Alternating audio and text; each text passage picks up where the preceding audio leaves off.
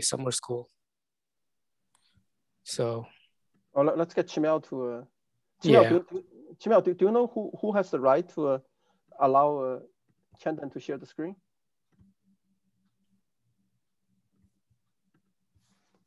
Hi, Chandan. Hi, Pincher. Hi, Chimel. Hey, Chimel, do you know who has the right to allow Chandan to share the screen? Oh. He apparently could not share the screen. Yeah, it seems like the host has to allow me to share the screen. Yeah, do you know who's the host? Well, I don't know. Barbara set this up. No, Chimel is the host. Yeah, am I? Yeah, Chimel is the host. Yeah. Okay, let me do that. So let's see. So if I go to participants.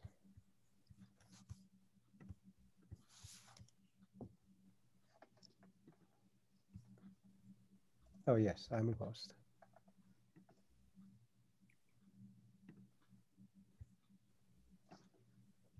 Okay, I'll also make Pension co-host. So, Chandan, can you try now? Okay. Okay. Yeah. Okay. That's very good. I mean, your talk is very timely. We're going to try to do this experiment tomorrow. Oh, awesome. Really? Okay, there we go. Very timely, yeah. I mean, our sample was shipped to them. They received it this morning. So you have single crystals, right? Yeah, we have single crystals, yeah. But which alkali do you have? You have cesium, potassium? Cesium, yeah. Yeah, that seems like it's the most studied. I mean, cesium has a TC, the highest TC, right? I suppose, yeah.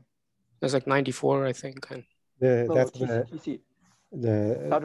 That's the charge density wave. The TC, what's the TC? 1 point something? 3 Kelvin, I think, for cesium. Oh, okay. Yeah. Potassium is 1 point something Kelvin. Yeah. Oh, Chimel, the MSR paper was posted on arXiv last night. I know. Yeah. Yeah. Yeah, these people are speed of light, right? They're very, very fast. I mean, yeah. But Pinchi, you made the materials yourself?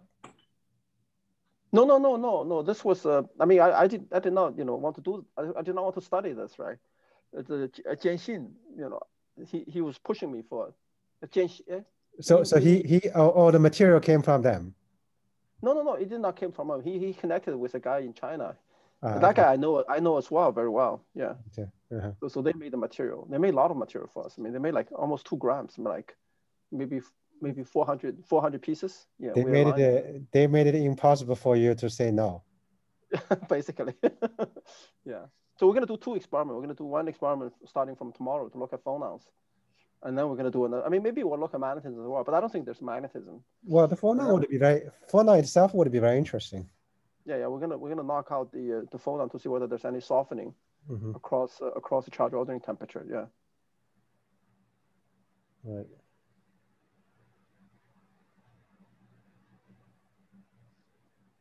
So, where do you do these experiments these days?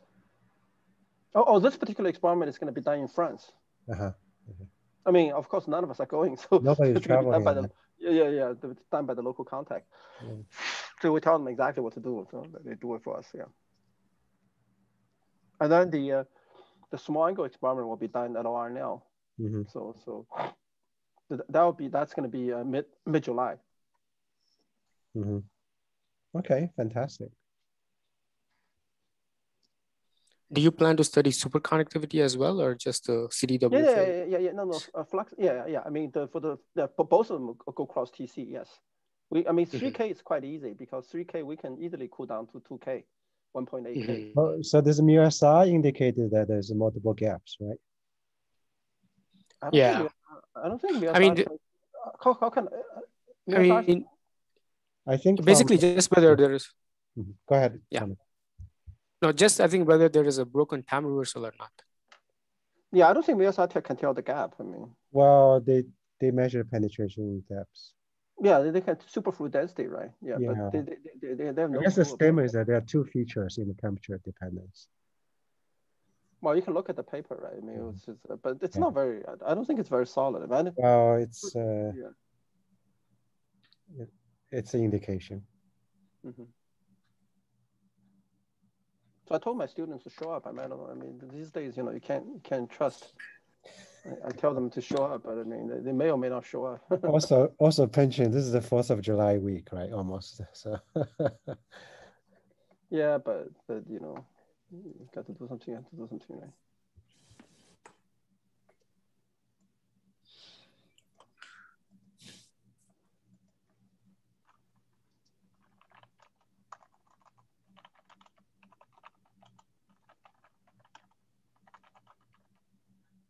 But what can you say about superconductivity for measuring phonons? Oh, we know basically whether it's a BCS, right? I mean, BCS. Oh, you want to check that possibility? Sure, of course. Yeah. Phonon line shape will change, right? Actually, I personally, I think it is a BCS. I mean, you guys all excited for nothing, yeah. But, I could be wrong. I could be wrong. Many times I'm wrong. So we'll see. There's no warranty, right? There's no guarantee. Zero guarantee. No warranty whatsoever. Yeah. I haven't seen any of my students showing up. Let me put this link there. Yeah, where's your link?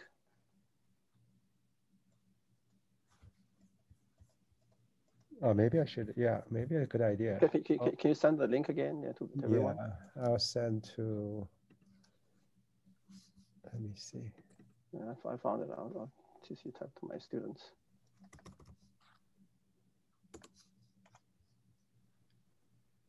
You can also send to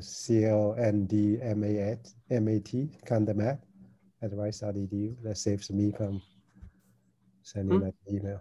If you send to CONDMAT @rice.edu, everybody will receive it.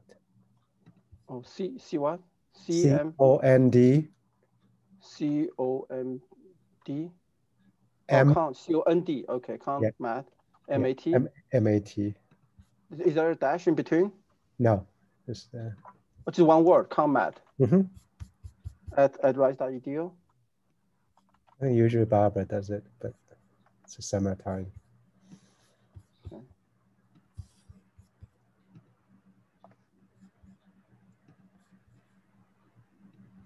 Okay, sent. Okay.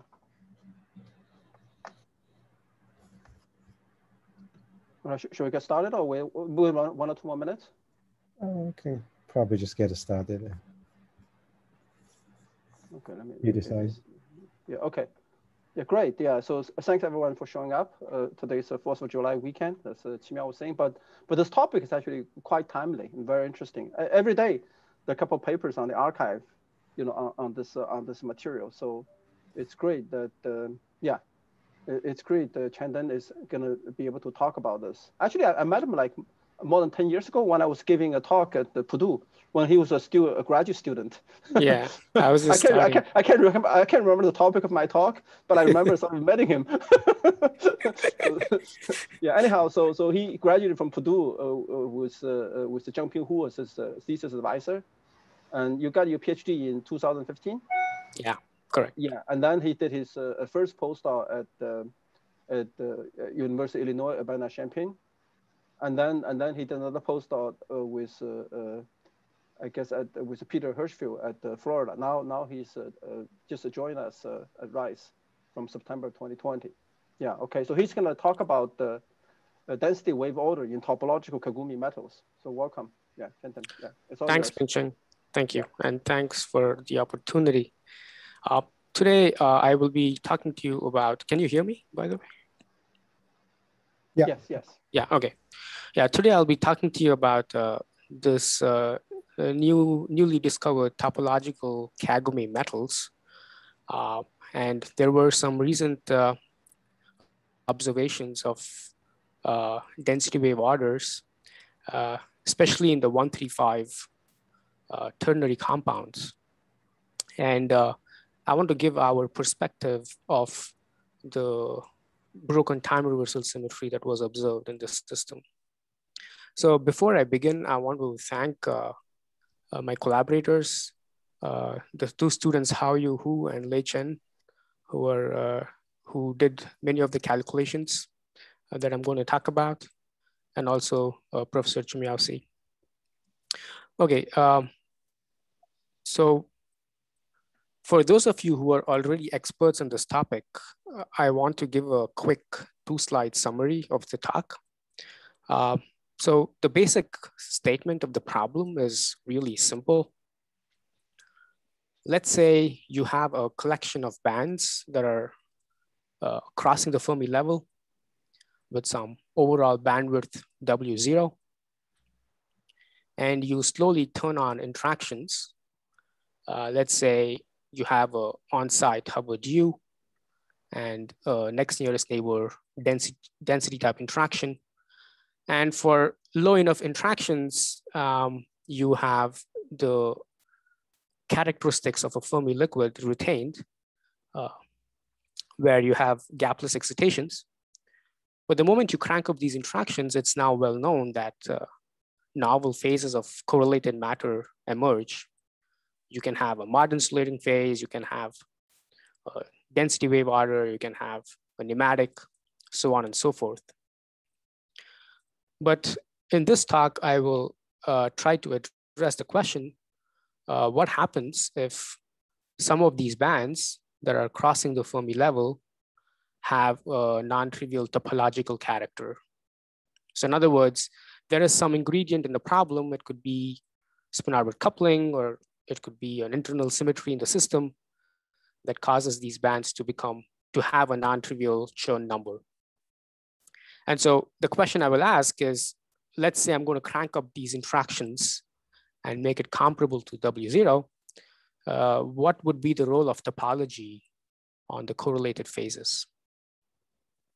And the final answer to this, which I will try to hopefully convince you, is that there is this phase diagram that we obtain where on the x-axis you have the on-site Hubbard interaction U.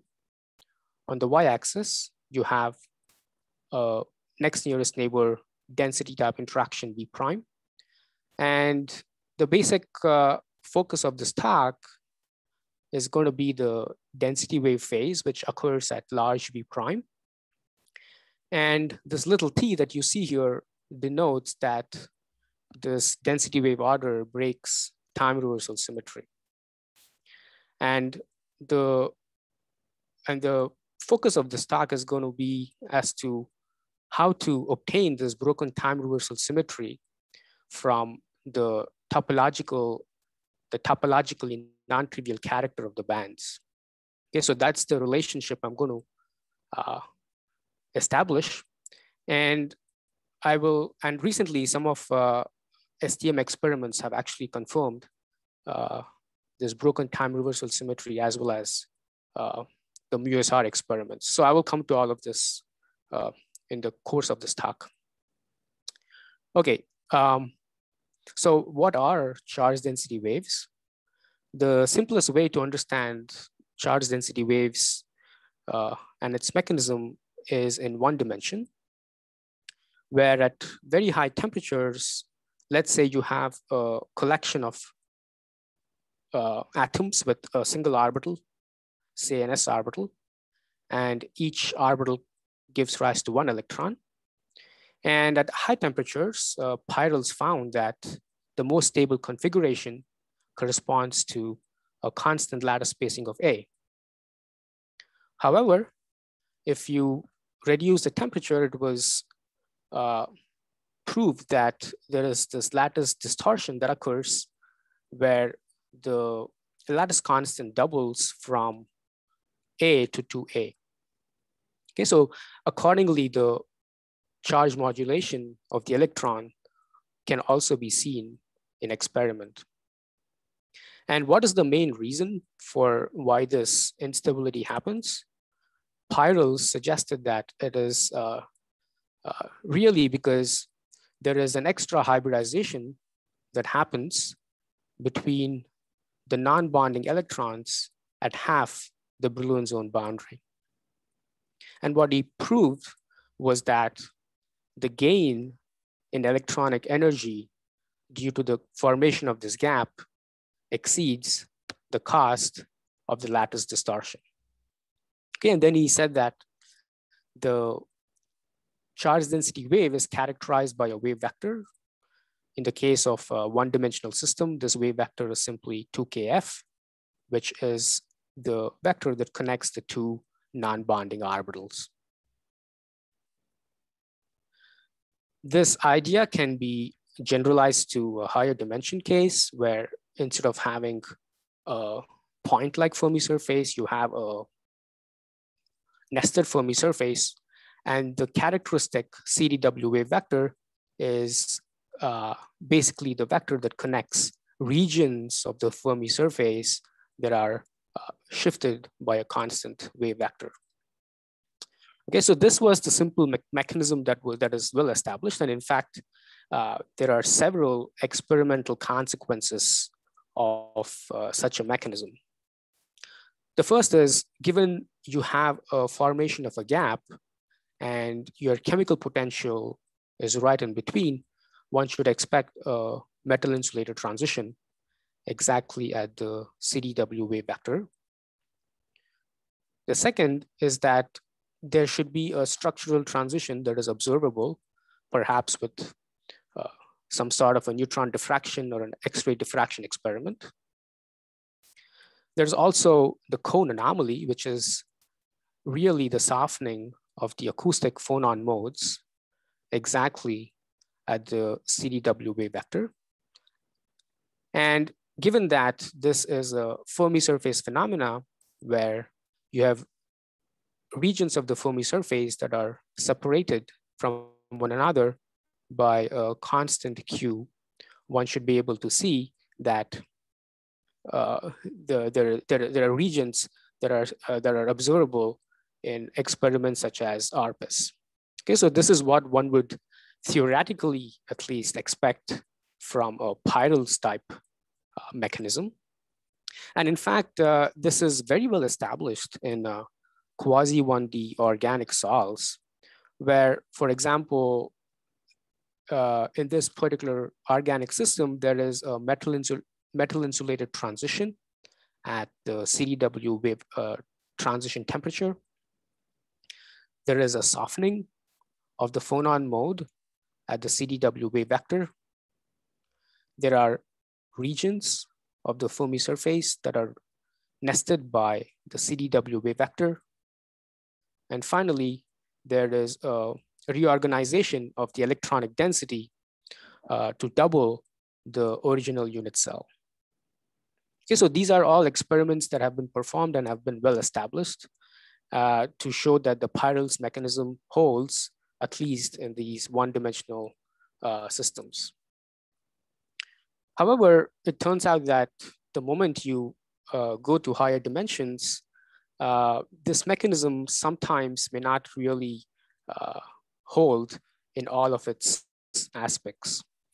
So for example, in this niobium diselenide, it was seen that there is the structural distortion and formation of an electronic modulated state, but there is no Fermi surface nesting. Okay, similarly, in the cuprates, it was found that you don't see a cone anomaly at the CDW wave vector. So there is a question of whether or not, if one finds a new system where there is a charge density wave observed, the mechanism that drives it is a Peierls mechanism or not. Okay, so that's a legitimate question one can ask given any new system that hosts a charge density wave. And so let's try and understand the phenomenology of the 135 ternary compounds and see where it fits into this overall picture. So the 135 system contains a Kagome network of atoms formed by the vanadium atom. And at the center of the hexagon, you have the alkali atom. And at the center of the triangle, you have the antimony atom. It turns out that the network of the antimony and the vanadium is quite strong, and the cleavage of the crystal happens between the antimony, and the cesium. Okay, and the calculated band structure shows a Van Hove singularity at the M point, a Dirac cone at the K point, and the predominant orbital character close to the Van Hove singularity is the D wave, the D orbital character of the vanadium, whereas at the gamma point, it is the PZ orbital of the antimony. Okay, so that's the basic lattice structure and the band structure for the 135 compounds. And the clearest evidence so far for a charge density wave was seen in STM experiments, that is Fourier transform of the charge modulation. So essentially what you see here, the green circles right here, they correspond to the Bragg peaks of the triangular lattice, okay? That forms the hexagon. And exactly at half the Bragg scattering, you see the emergence of the CDW wave vector exactly at the M point. Okay, so the M point falls 1/2 of the Bragg scattering wave vector. The other important point is that in between, there is no intensity seen at the K point. Okay, so it seems like this modulated wave vector is an M point type of an order and not a K point type of an order. And many of these experiments were reproduced by several other groups. And it seems like many of their predictions are consistent with each other. And so that's neat. So there is evidence of a CDW phase. And in fact, some of the other thermodynamic measurements, as well as transport measurements, saw a kink-like feature at around 94 Kelvin, indicating a CDW type transition. And also inelastic X-ray scattering measurements found there are peaks that show up supporting CDW type transition. So can I ask a question? Yeah, sure. so STM is not sensitive to the C-axis modulation, right? But the X-ray scattering experiments seem to suggest the charge ordinary is actually 3-dimensional. So how do these guys reconcile these two observations? I think maybe the projection of the 3D order is exactly the 2D order that these people see.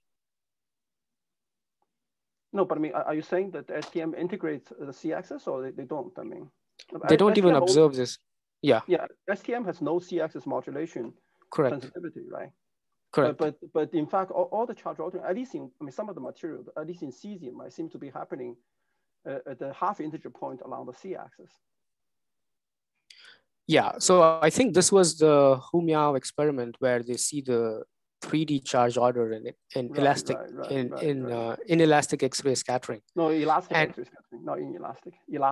Elastic X-ray scattering. Yeah, I think as far as I understand, the 2D, if you project the 3D CDW that you observe in the elastic X-ray scattering, you get the imprint of the 2D CDW that was seen in STM. Okay. So the STM does not see the 3D order, sure, I agree.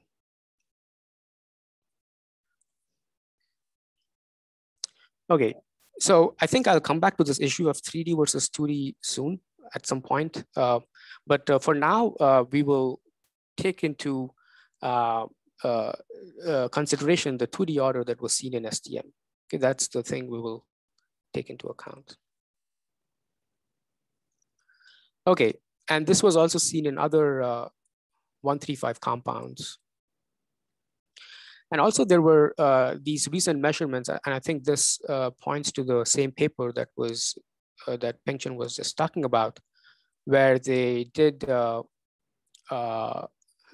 X-ray scattering measurements and extracted the longitudinal dispersion of the acoustic phonon, and found that above And below the CDW transition temperature, there is no dip in the dispersion.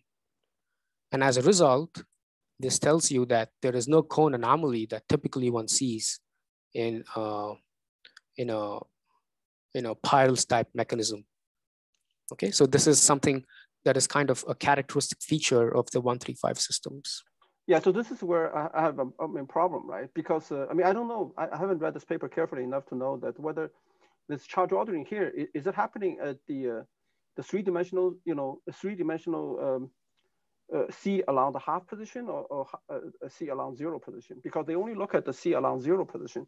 If the charge ordering actually occurs at the C along the 0.5 position, then you would not expect to see a cone anomaly here. The reason being, you see cone anomaly because you have a new Bragg peak. A new Bragg peak, typically, any Bragg peak are equivalent, right? So requires renormalize the phonon. And that's why, by definition, you have to have an acoustic phonon there. So yeah. you're saying that basically if there is a 3D charge order, one shouldn't really expect to see see a cone anomaly along this direction, right? That's what you're trying to say. L equal to 0, right? Yeah, so I think perhaps in the experiments in the data they presented, they don't really present, at least to my knowledge, the acoustic phonon data along the C-axis direction. Yeah, so it's entire. It's premature, this claim. Yeah, I'm not sure it's completely solid. Yeah, I think maybe it's possible that if they looked at the dispersion along the C-axis, they may see a cone anomaly. But I think from the paper itself, it's maybe not entirely clear. I agree with you. Yeah. So for now, let's take these claims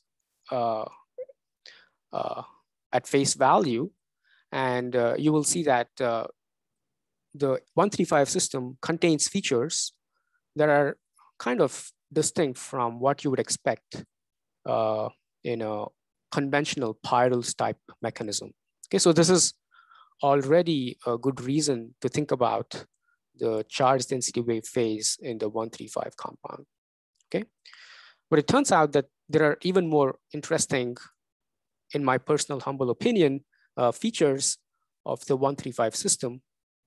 And that is how the CDW peaks behave as a function of the flipping of the magnetic field. Okay, so it turns out that the intensities of these peaks are sensitive to the direction. So I have another question. Going back. So if you go back to the last slide, you say there's no structural transition, but then you talk about the Bragg peaks that come in.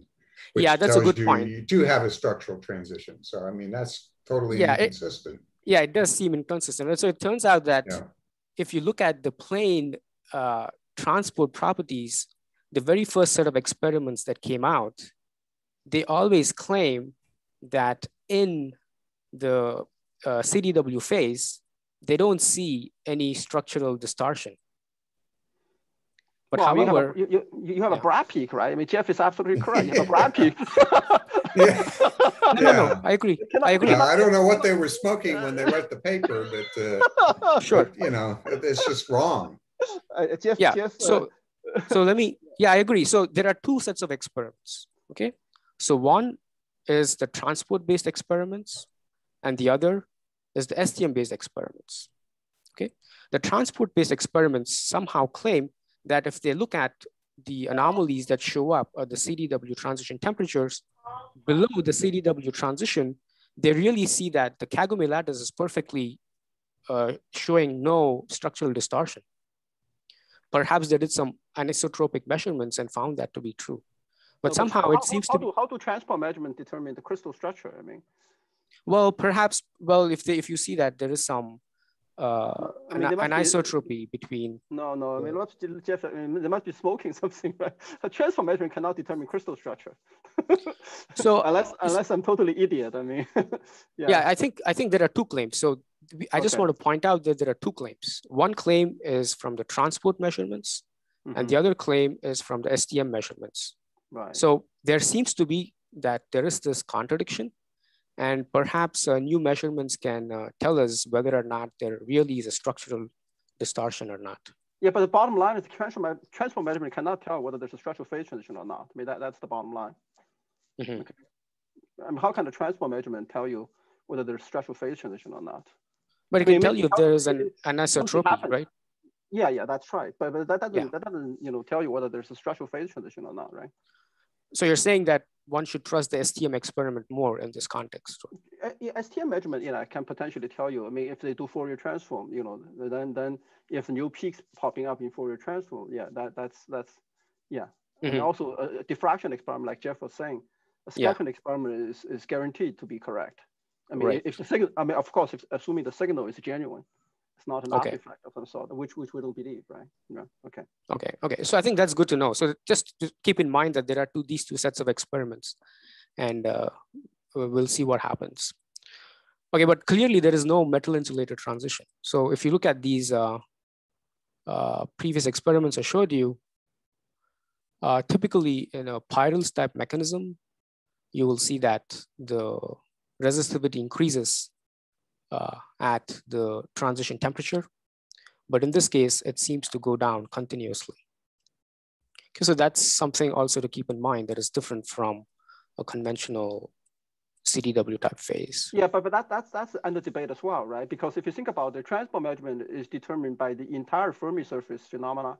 Resistivity is determined not only by the speed of the electrons, but also by the electron density, right? You can have a small portion of the Fermi surface that's gapped due to the power transition, where other part, your electron velocity increases. You can still have resistivity drop. So this doesn't tell you whether there's a power transition or not. I think but at least So if you look at your resistivity curves, you have a singularity. If you took the derivative of the curve, you would find something is happening there. Yeah. So you can say that you don't feel a transition on the transport. You do feel something. Yeah. No, Aloy is right. I mean, so basically, transport is measuring overall electronic property. It doesn't really tell you what happens near the Peierls transition, right? So you can still have a gap opening. Yeah. It's harder to interpret, but it tells you that something happens. Yes, I agree completely.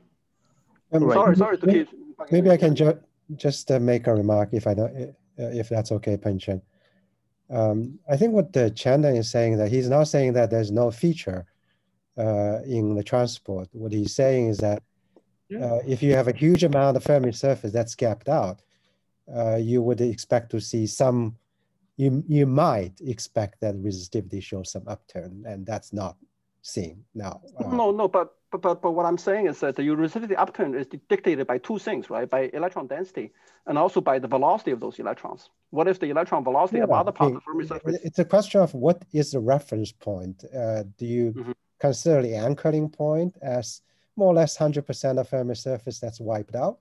Or do you consider the anchoring point as small portion of Fermi surface that's affected by the charge density, right? Yeah, I mean, based on these data, it seems to be like only small portion of it, right? I mean, maybe Gersh has some comment. Gersh, you want to comment? Do you have anything on the whole effect? Let me make this comment. I'm sorry, Henry. So first of all, Raman does show new modes, new phonon modes below the transition. So definitely there is a structured transition. There's no doubt about that. Okay. So we can say that the distortion is weak. The modes are weak relative to but they are there and they are consistent with not broken C3 symmetry. So there is no orthorhombicity or something like that. The second thing, Peng-Chen, you're correct, but there is also a third component, which is scattering rate, right? Which contribute to conductivity or resistivity. So when the gap opens up, the scattering drops, and that's why your conductivity increases, or resistivity drops. Okay. Right. Sorry, Chandan, you can continue. Yeah. No, I think I agree that perhaps there are some conflicting measurements coming, and maybe there should be a more complete understanding of how to see that there is actually a drop in the resistivity below T TCDW. That's all I'm trying to say. And I think the fact that there is this anomaly tells you that there is something going on.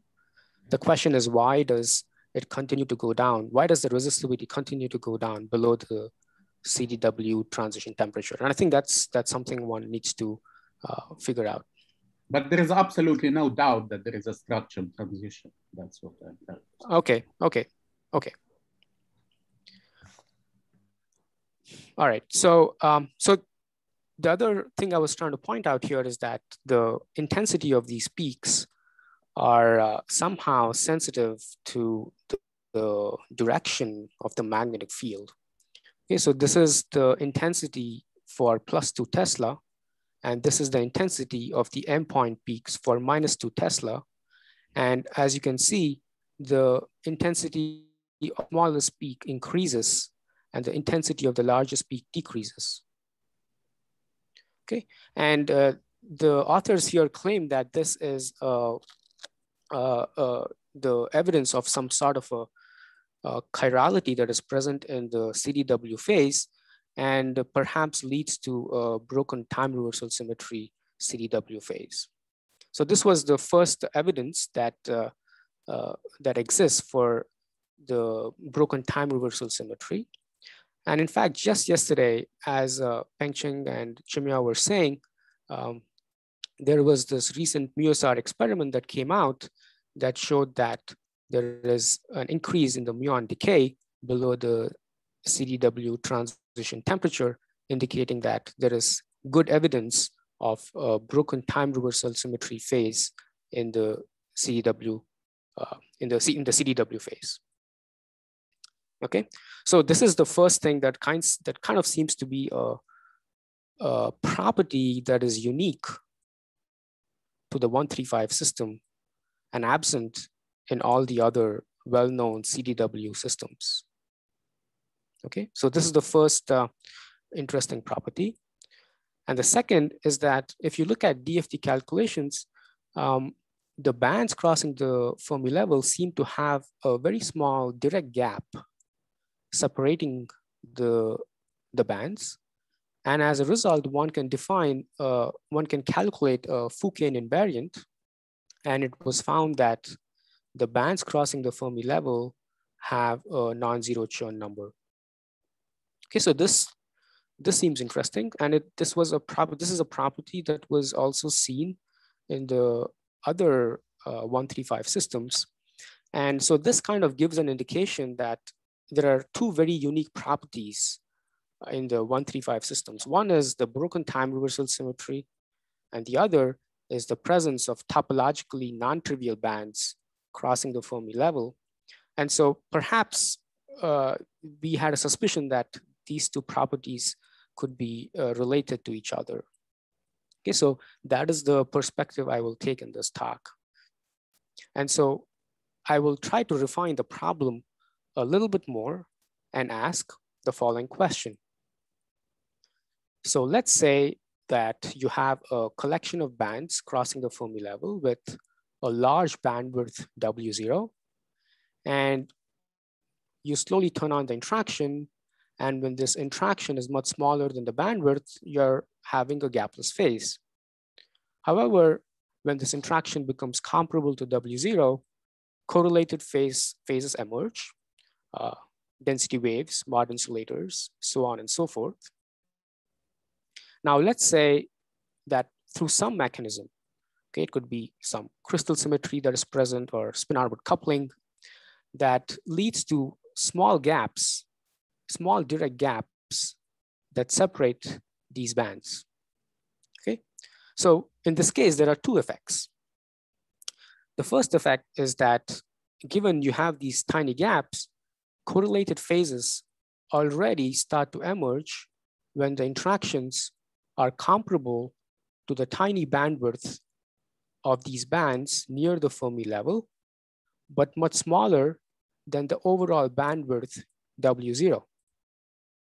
Okay, so what this means is that if you want to have an effective description of these bands, you need to write an effective model for just the bands crossing the Fermi level in such a way that your correlated phases start to emerge in this regime. The second is that given these bands have non-trivial topology, we need to find a formalism that deals with the non-trivial topology of the bands. Okay, so this is going to be the big question we will ask. What is the nature of correlated phases derived from topologically non-trivial bands? And we will specifically be interested in the regime where U is comparable to the tiny composite bandwidth, but much smaller than W0, the overall bandwidth. Okay, so the question is, why is it a problem?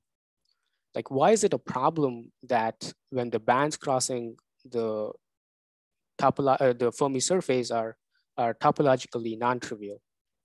Because naively, if you think about it, all you really need for a correlated phase is the ratio of U over W, that is the interaction and the bandwidth.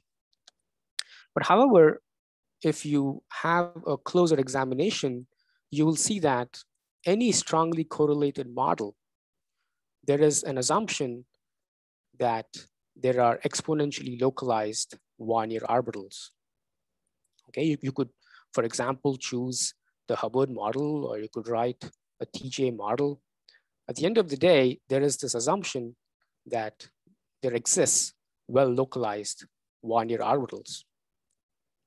However, such a localized one-year orbital description is not assured when the bands crossing the Fermi level are topologically non-trivial. Okay, but then you may ask, why at all demand such exponential localization of the one-year functions? I mean, one could just simply work with perhaps one-year functions that are having a power law localization, right? And the answer to that is exponential localization assures you that you have preserved all the essential physics that you want to describe. Okay, so it turns out that, let's say you want to write a simple tight binding model. It could be in momentum space, or it could be in real space. You want to be able to capture the essential physics with a small number of parameters. But in the case of trivial systems, it turns out that the cost of writing a tight binding model, or in momentum space or real space, is quite minimal. That is, you will probably get certain quantitative distinctions. But however, if your bands crossing the Fermi level are topologically non-trivial, it turns out that you will completely lose important physics by trying to write tight binding models if they are not exponentially localized. Okay, so that's an important point. And hopefully in the course of this talk, I will show you that if you did not perform a proper one-year localization, you will completely miss the broken time reversal symmetry that we propose. Okay, so why is one-year localization, why does it have anything to do with topology? So to see this, one can consider a one-year function that is, let's say, centered around the origin. And we are looking at what happens at some distance much far away from the center. Okay, so given that the one-year function is a Fourier transform of the block function, you have this prefactor uk of 0 times an exponential that is oscillating very fast. Now, if provided uk of 0 is well behaved, there is a cancellation of this wildly oscillating exponential, and you get exponential localization. Okay, this is a very naive way to think about topology and localization. But it turns out that in the case of trivial bands, uk of 0 is smooth throughout the Brillouin zone and also periodic in the reciprocal lattice vector G. However, in the case of topologically non-trivial systems, the prefactor uk of 0, which is the block component, cannot at the same time both be smooth and periodic in the reciprocal lattice vector G. And as a result, there is no assurance that you have exponentially localized Warnier functions when the bands crossing the Fermi level are topologically non-trivial. Okay, so we have to take this case by case, and let's see what happens when you have a single band that is crossing the Fermi level. And so in the case that the single band is topologically trivial, we know that the block functions are smooth throughout the Brillouin zone and have the translation properties of the reciprocal lattice vector. And as a result, one says that the block function is smooth on a torus. In the case that the band is topologically non-trivial, it is well known in topological band theory that the best you can do is write a smooth block function on a cylinder rather than a torus. Okay, so this is the case for a single band crossing the Fermi level. Now let's say there are two bands crossing the Fermi level. Okay, now there are two options. The two bands can have the same Chern number, in which case you go back to the previous scenario. But in the case that the two bands have equal and opposite Chern numbers, for example, as you would get with a Kramer's pair of bands in the presence of spin-orbit coupling, it turns out that one can take a linear combination of these two block bands with equal and opposite Chern numbers in such a way that you can end up with exponentially localized trivial Warnier functions. Okay, so the question is, what is this linear combination that does that for you? And it turns out that this problem was solved by Solyanov and Vanderbilt 10 years ago, where they suggested that you can use the matrix UH, which is simply the matrix of eigenvectors of the Haldane model that does this linear transformation for you. And what they showed is that indeed you get two block functions that have individual Chern numbers to be 0 and are exponentially localized. Okay, so we can use this formalism to solve our problem. At this point, you may ask, well, if you are having two block functions with trivial Chern numbers, what happened to the topology? Okay, so has the topology vanished? It turns out that there is the imprints of topology are still present in the system in the following two ways. The first is that given you started with a Kramer's pair of bands, after the Warnierization process, that is after this transformation that you did with the Haldane matrix, you end up with two states that are no longer Kramer's pairs.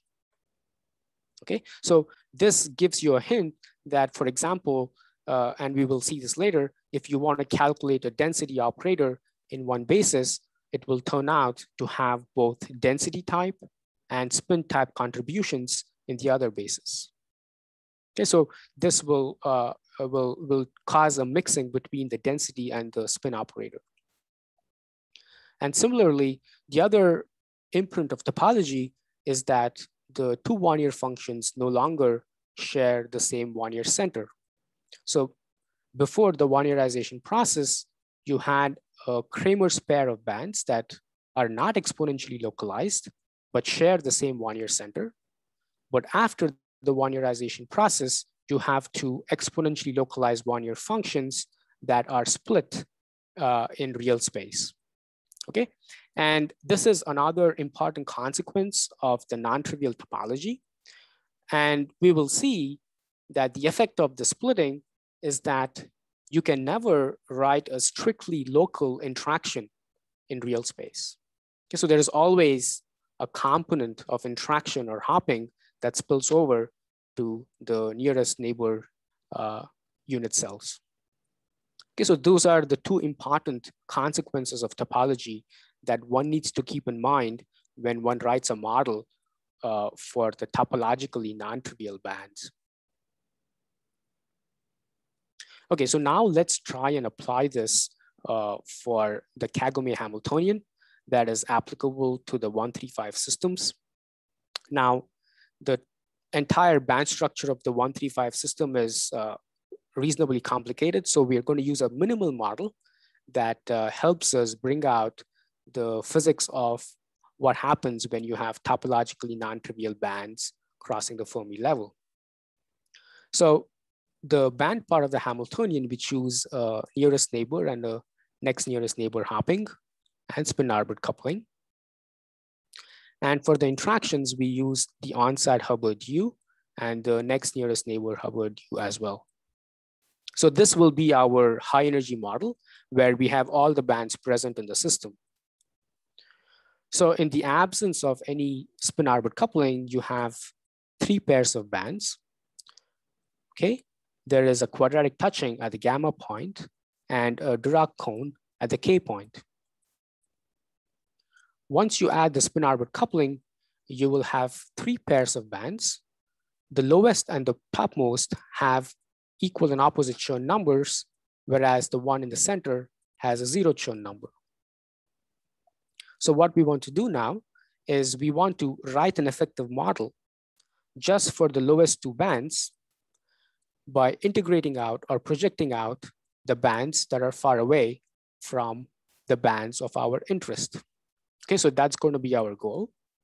And given that we know how to do this following the procedure of Solyonov and Vanderbilt, we can construct these exponentially localized one-year functions.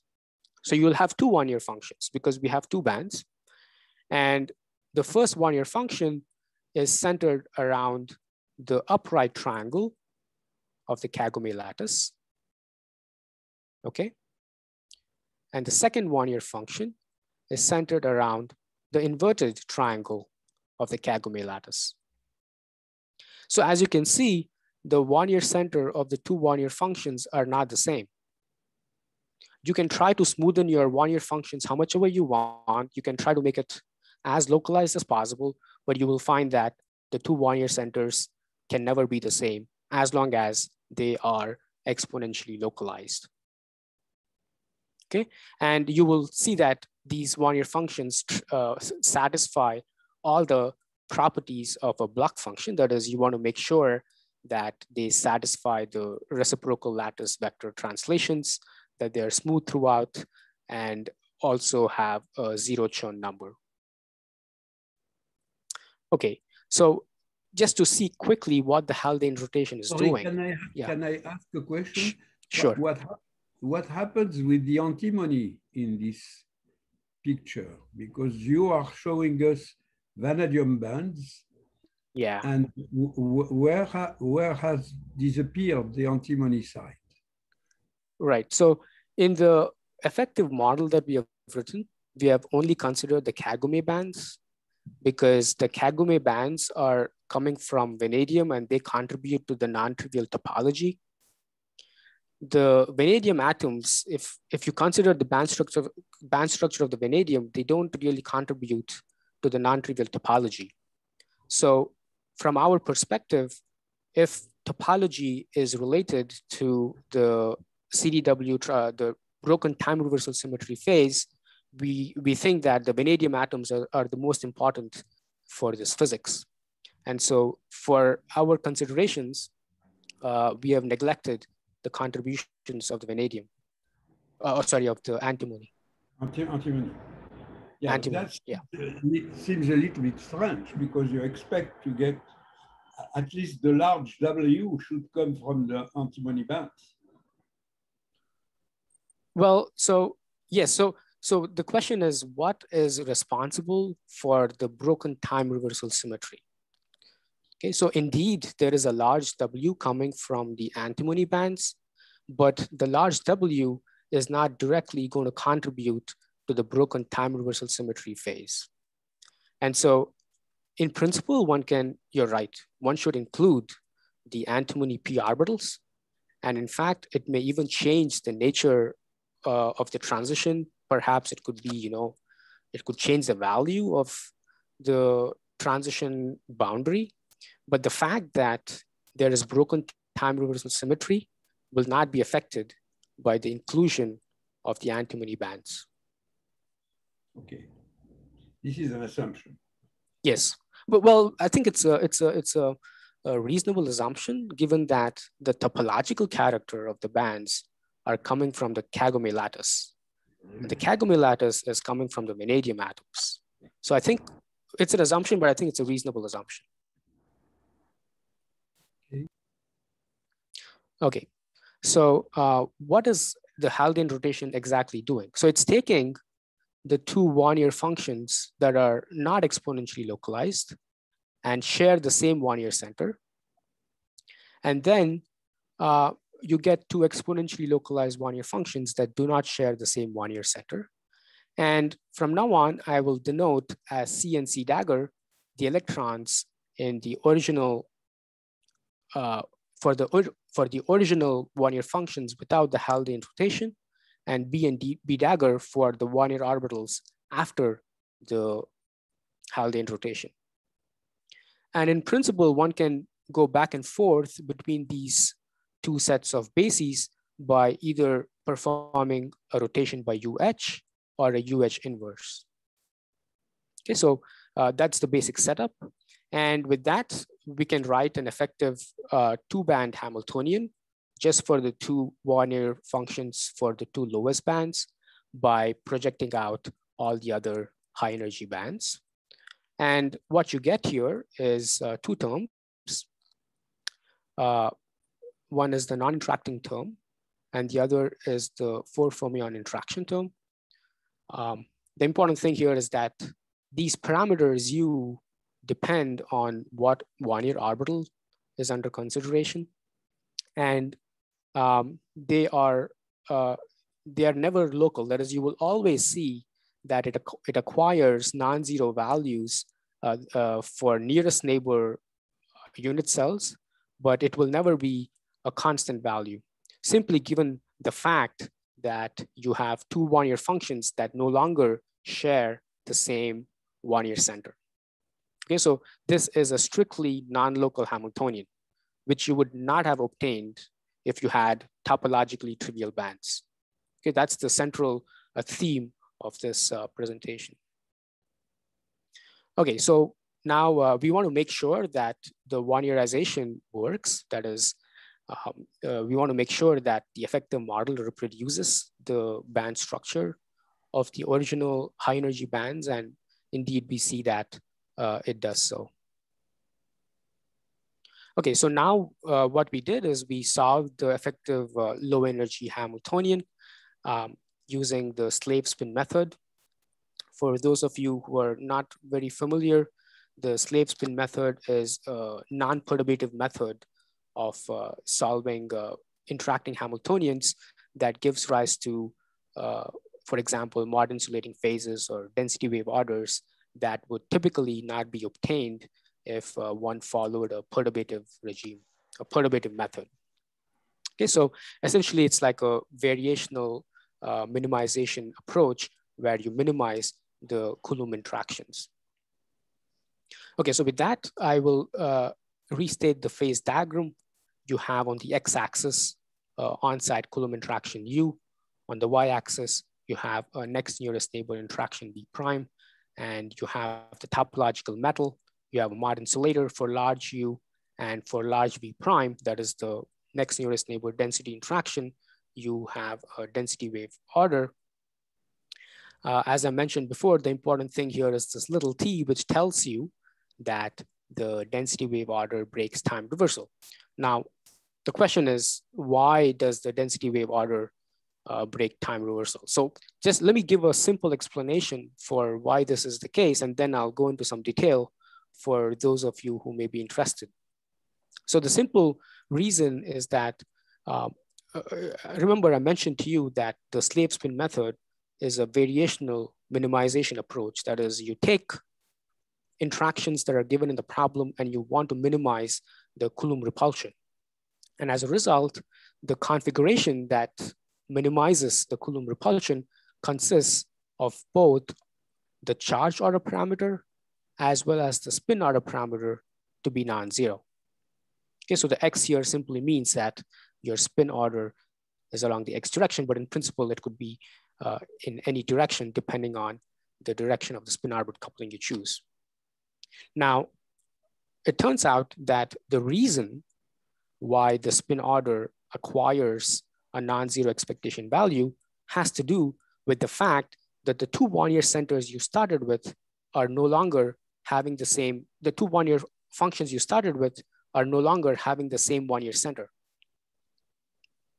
Okay, so this is the thing I mentioned to you earlier, that given that the bands crossing the Fermi level were topologically non-trivial, the two one-year functions can never share the same one-year center. And as a result, this feature results in the expectation value of the spin operator to be non-zero.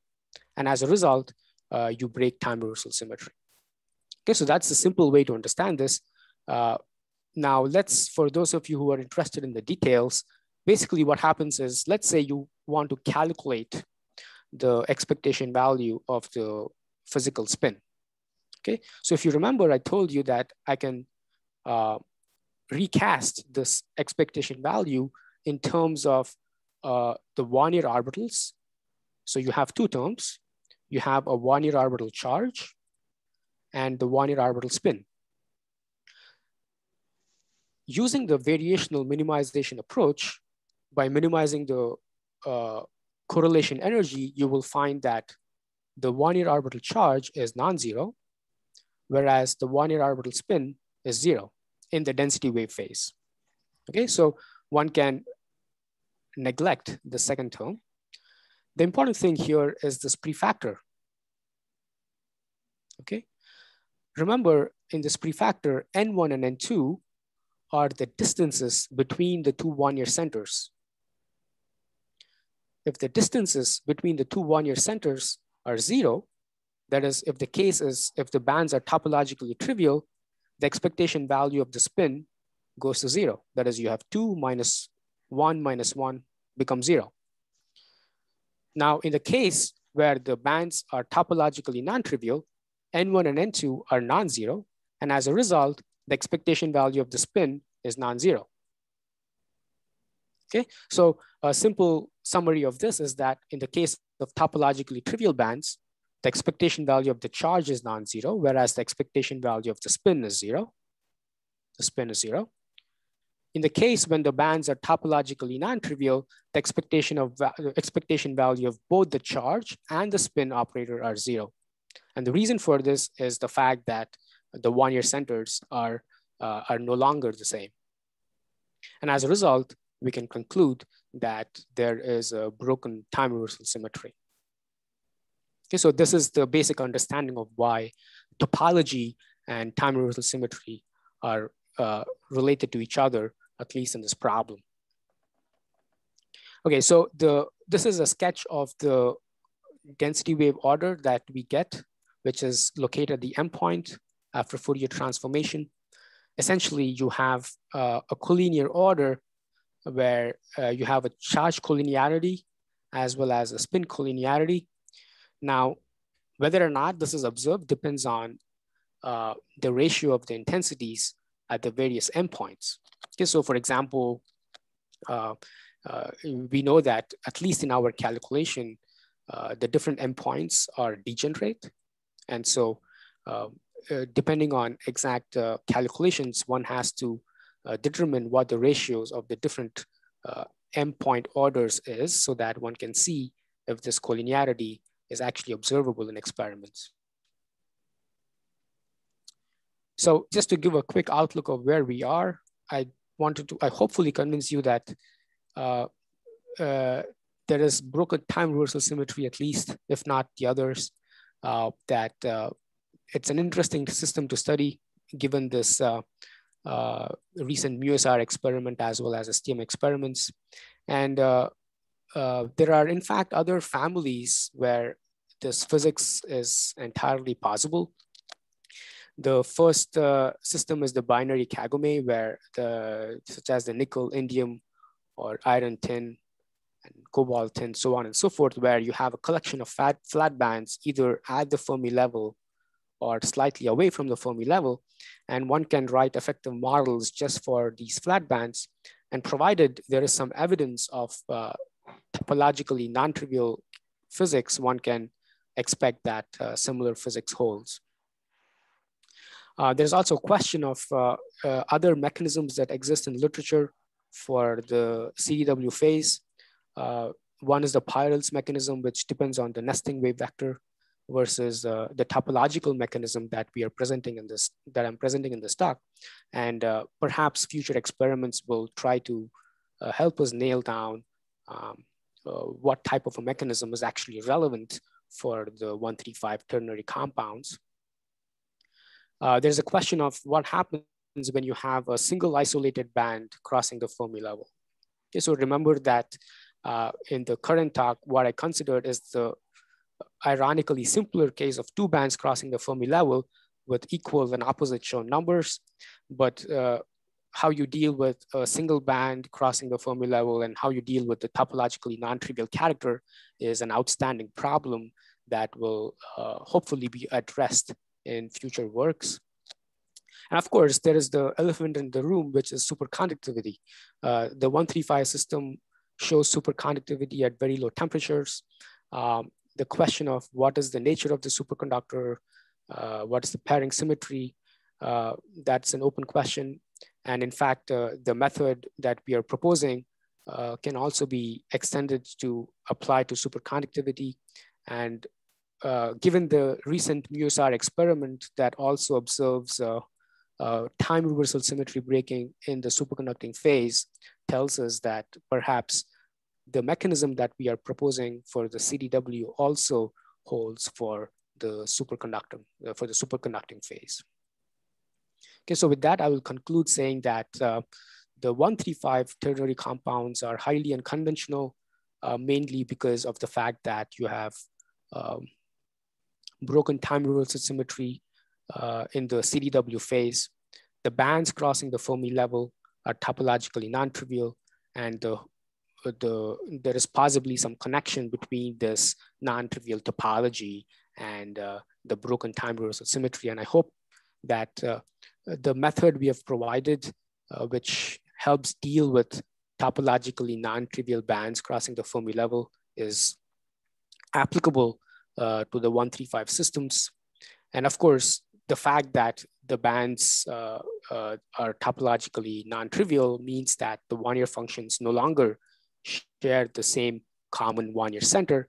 And this is directly the reason why the density wave phase that we see has spin and charge intertwined, leading to broken time reversal symmetry. So with that, I will conclude and thank you all for your attention. Yeah, thank you. Yeah, so any questions for him? Yes. We have some questions already. Yeah, Han Yu, yeah. Have some eventually. Oh, yes, is that me? Yeah.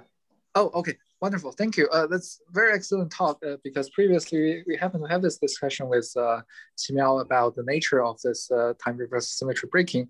So I think we understand much better.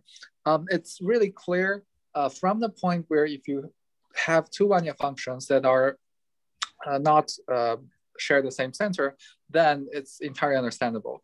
But would you like to have some like easy proof that topological bands cannot have localized one-year? So that doesn't seem to have been like rigorously established in the beginning of your talk, or is it just a well-known theorem? No, I think this is amazing. That's a great question. So in the talk, whatever explanation I gave with respect to the Fourier transform, if a mathematician hears me give that explanation, they're going to run away. They're not even going to take me seriously. But it turns out that there are very rigorous mathematical proofs that actually show that having topologically non-trivial bands may not give rise to exponentially localized one-year functions. And okay, I can point to several mathematical works by Giancola Panatti and also Marzari. They have some very highly mathematical works, which is beyond my comprehension, unfortunately, that prove these theorems very rigorously. Okay, so it's a very rigorous statement.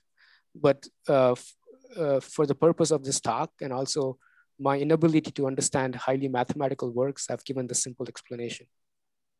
Okay, got it. A related question is, so is it a necessary condition for, so basically you must have a topological non-trivial band to delocalize the Vanya functions, or maybe some easier conditions can satisfy the same thing? Because what I'm thinking is, in this particular case, as long as there is strong spin-orbital coupling and your lattice somehow breaks inversion symmetry, then I can always construct two Vanya functions that are localized at the different position of the unit cell, and they have opposite spin. So if there's any interaction, then it's possible that all those charge density waves still spontaneously develop a spin order. So is that like? Yeah. So here's the thing. Yeah. So it turns out that if you have a Kramer's pair of bands, that is, if you constructed your effective model with a Kramer's pair of bands, you will always be able to find exponentially localized Vanya functions with the same Vanya center if the two bands are topologically trivial. Okay, so the statement is that if your bands are topologically trivial and they form a Kramer's pair, you will always be able to exponentially localize them with the same Vanya center. So you can maybe perform some Vanya transformations, but if you, at the end of the day, get them to be exponentially localized, they will share the same Vanya center. But the problem is, the problem is when they're topologically non-trivial, that is, if they have a Chern number of +1 and -1, even if you try to smoothen out your Vanya functions as much as possible, you will never get them to share the same Vanya center.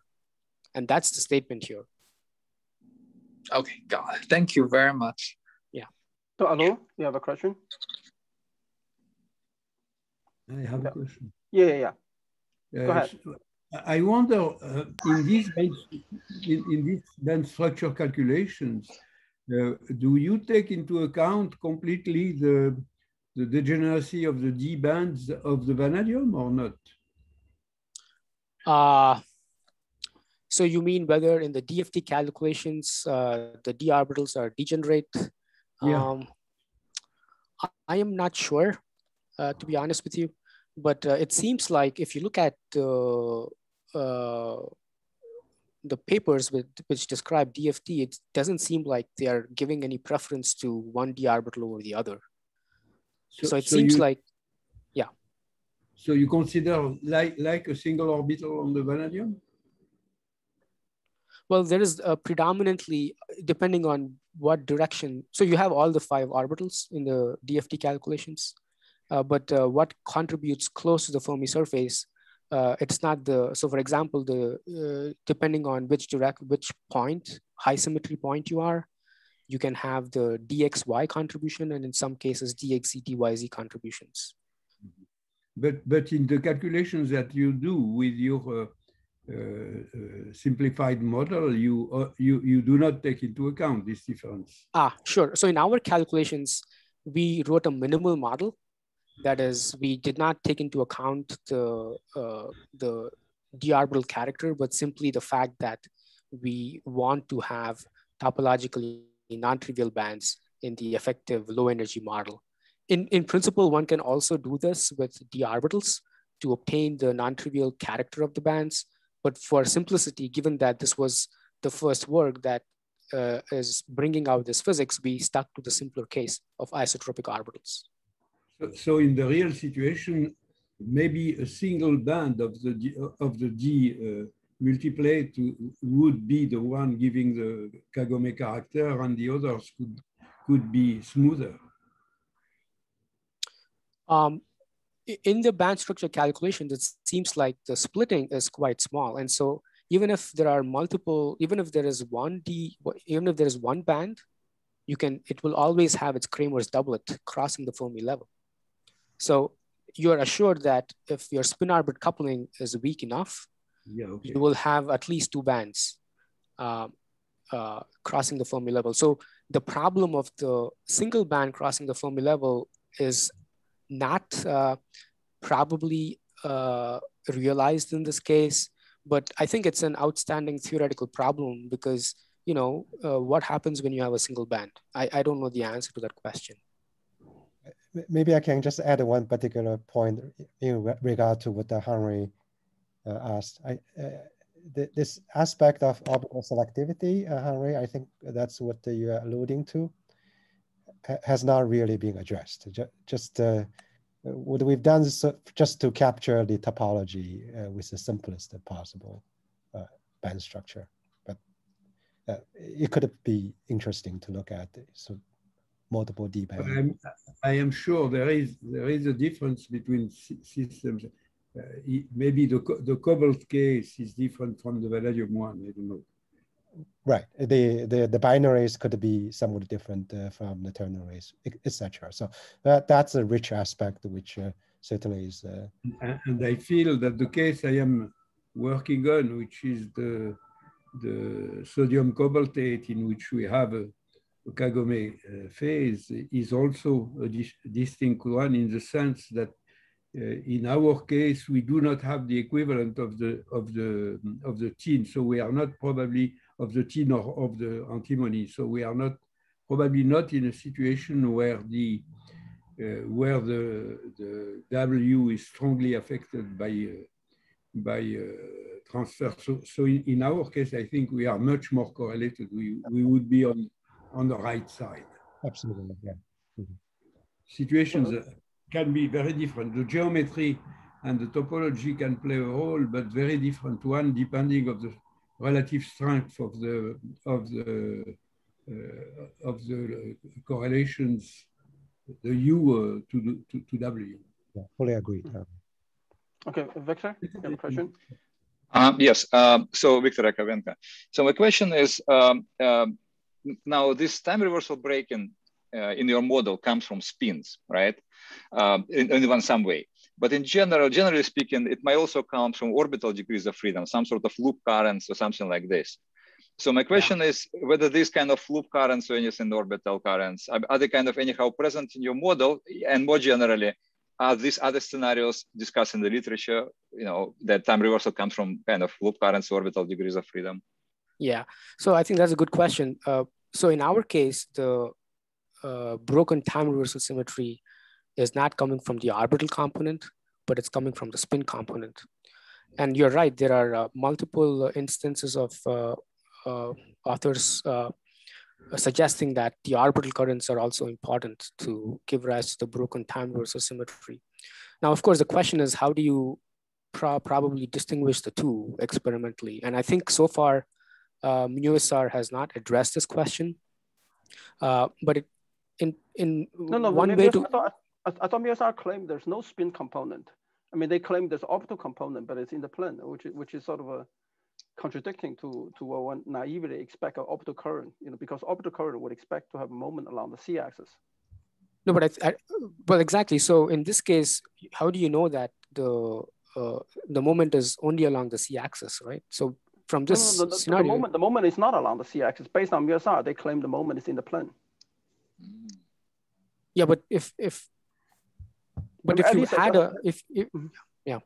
you had a current in plane, then you would expect that your moment is out of plane. I know. This is something that I mean, I don't think MUSR people was able to explain, at least not to me. I mean, to my satisfaction. Yeah. So in that sense, our result is actually consistent with the MUSR. Yeah, but also it's too early to. Sorry, I interrupt you. He still may be related question to what Victor asked. What is actually the model you consider? What is Hamiltonian?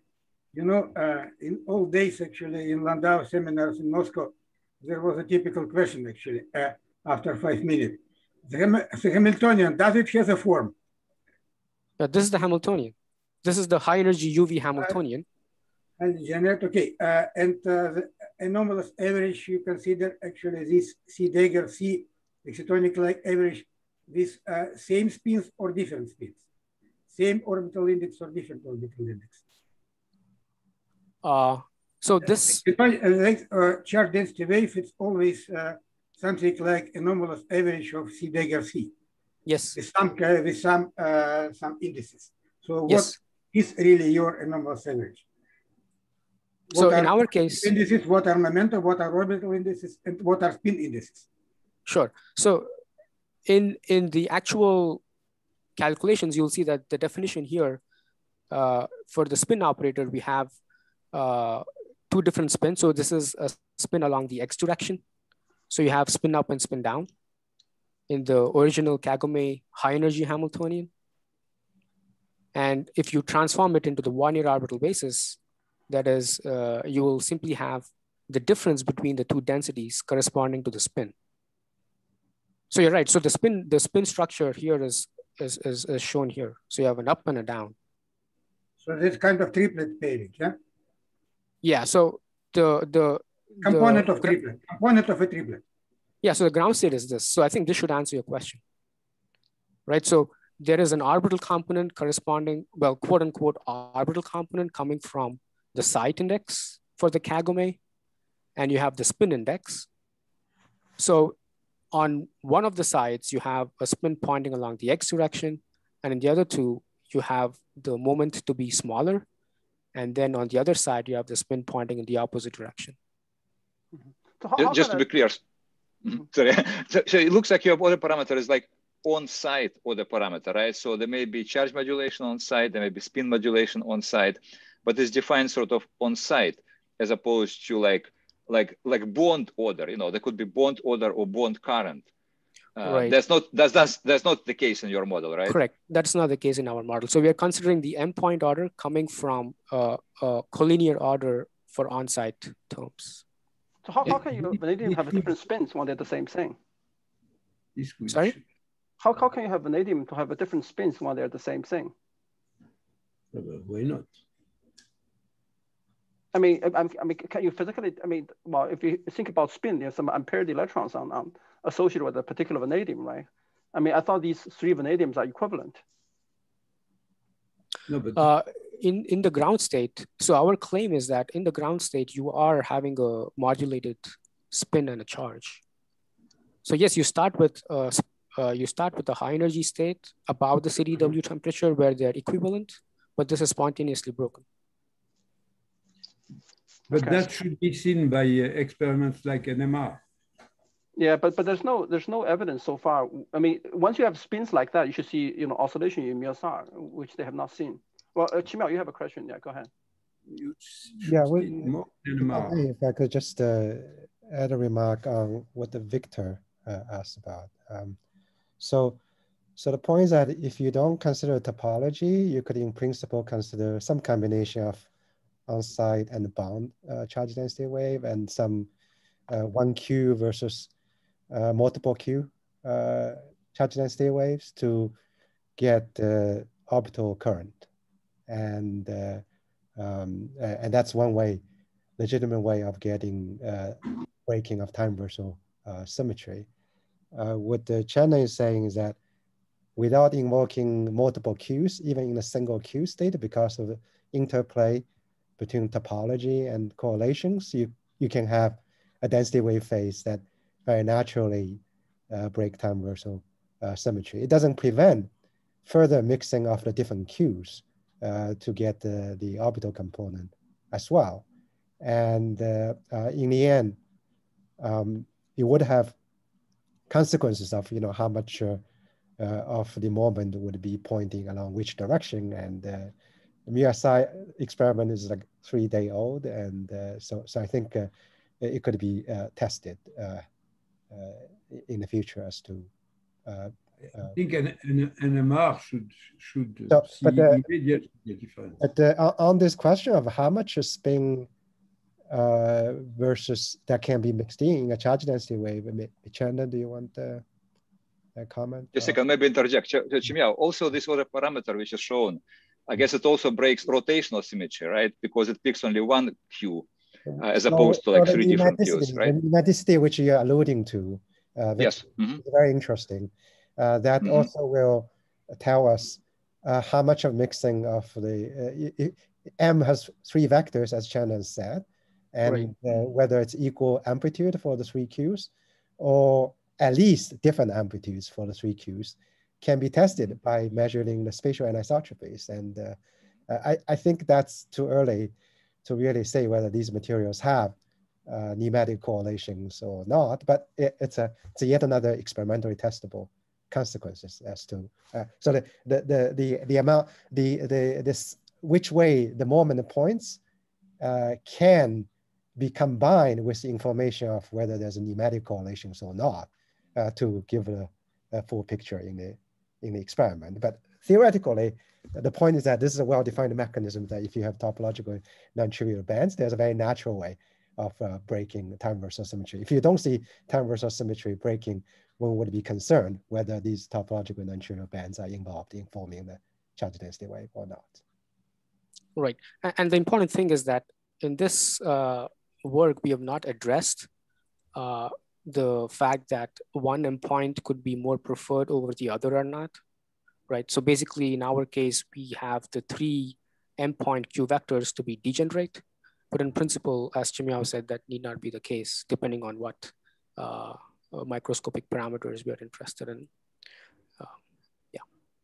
Okay, so we have running like 15 minutes too late, 18 minutes, yeah. So yeah, but that's can I add 30 seconds if you don't mind? Yeah, okay, go this ahead. Question Can I maybe just make very short question to the previous picture? Previous picture, actually, you started by discussing 1D systems, virus and so on. Can I say that your structure you obtained finally, it's kind of combination of 2kF and 4kF?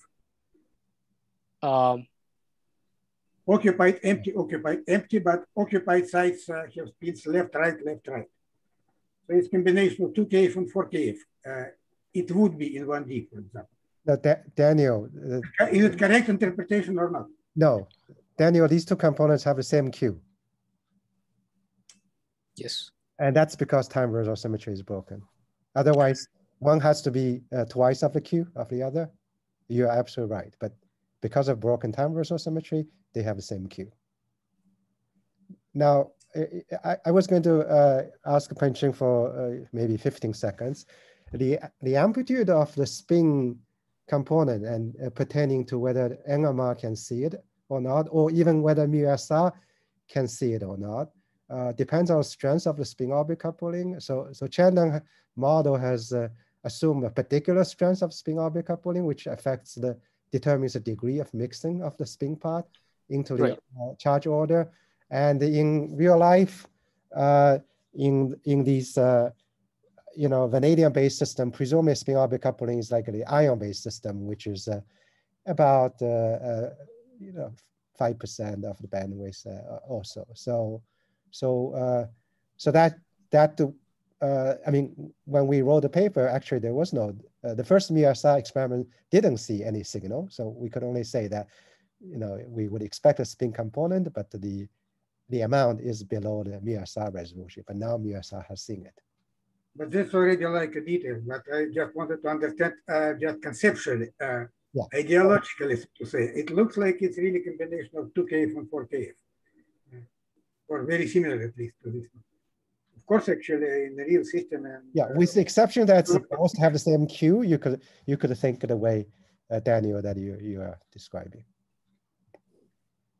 Okay, I mean, if there's no further question, let's thank. The last thing I will add is that in the band structure calculations, the effect of spin-orbit coupling was just small enough to induce a direct gap and not more. So just to add to Chimiao's point about the degree of the magnitude of the local moment and spin-orbit coupling.